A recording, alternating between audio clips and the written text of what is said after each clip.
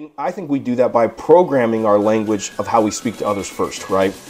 Seldom, though, is it coming from other people. Oftentimes, I find it's likely the way your parents spoke to you. Maybe it was the way his dad spoke to him. Maybe his dad was a hard driving coach and he was always, that's how he felt. At a highly impressionable point in his life. Right. Typically around a potentially traumatic experience. Sure. So that's how he's wired to hear that voice. Right. Because he believes it produces a greater outcome. Even if it's not a true reflection of who his dad was or who his dad became. Sure. But, you know, a lot of times these intersections that create real anchored perspectives and beliefs, they happen around moments that you can say are traumatic. Of course. And we call them traumatic, but really they're intensely impactful, right? And just like one of the best ways to create some of these locked in anchors of negative perspective is in moments of trauma or moments of high emotional uncertainty or threat. Sure.